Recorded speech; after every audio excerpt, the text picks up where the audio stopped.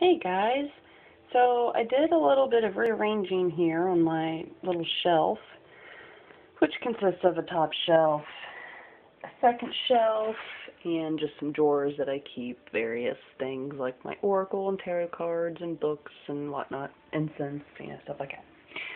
I have an abalone, or abalone, not sure which way you say it. I think it's abalone shell that I keep my used matches and things like that in, and my beautiful labradorite that reminds me of a butterfly wing, the way that it's shaped. Anyway, I felt compelled to rearrange this for the past few days, and I really didn't do much other than kind of switch. I had all of these crystals in my Himalayan salt lamp on the top shelf, and I had the crystal grid on the second shelf. And I've just felt compelled to bring the crystal grid up into the top. So I just kind of reversed them.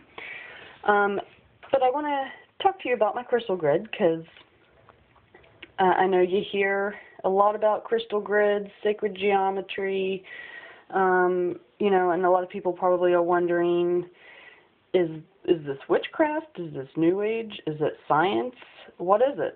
And personally, I think that it's all of these things. I do resonate very much with sacred geometry and the idea that everything has basically a set geometry to it, and the way that we develop in the womb to, our cells, dividing the flower of life is very representative of the embryo before, it actually forms into a fetus. When it is first just cells and dividing upon dividing upon dividing, it looks like the flower of life. So the flower of life is considered to be the kind of like basis of life. This particular grid, the paper underneath, I know that I found a design online and I kind of copied it. I don't know if it's called a particular thing. I have a flower of life that I usually use that I made myself. And I always try to make them myself because I think they definitely hold more energy and more of your essence when you make them yourself. So, but anyway, the stones involved here are, and by the way, I call this my chakra crystal grid because it is to represent all of my chakras.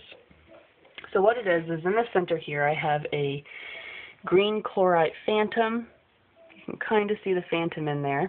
And that is my central crystal to this grid, and it also represents for me my crown chakra.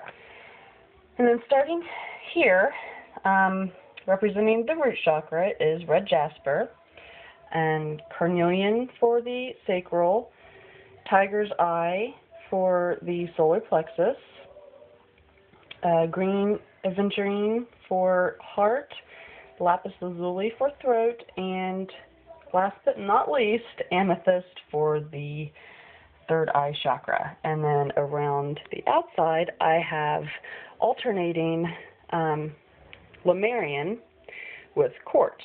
So every other one is a Lemurian, and every other in between the Lemurians is just regular quartz. So I have had this grid up for about a year, and I don't just have it here to represent my chakras. I actually go through a process to really connect each of these stones with each of my chakras. And what I will do is I will either place them all on my chakras and kind of meditate with them for a little while, or I will set the grid up like this, and before I activate it with my my crystal point, I have some water that I collected that actually fell as snow on December 21st, 2012. I collected it and let it melt, and what I will do, and I usually will do both of these things, I lay the grid out, And then I will dip my finger in the water. I will touch on my body, my chakra, and then I will touch it with the corresponding stone. And I'll go all the way around like that and really try to make a connection, a energetic connection between my chakra and the stone that represents that chakra. Crystal grids are really fun. You can get really creative with them. This one's pretty simple, as you can see. Some of them can be very elaborate, and sometimes they don't have to be anything at all, but just a simple one stone on a grid, or you don't even need an actual grid, to lay it on if you don't want to. But I feel they are extremely effective.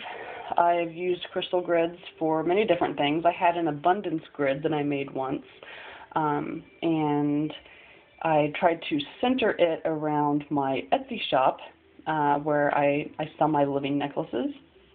And literally within 5 hours of setting up this grid, I made like 6 or 7 sales all within just like a couple of hours.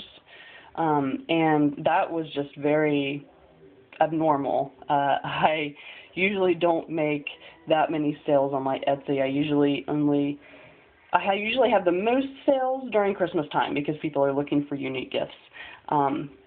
So crystal grids can be very powerful, and they are definitely a lot of fun to do. So just wanted to share that with you guys. I hope you enjoyed my video, and I will talk to you soon. Bye.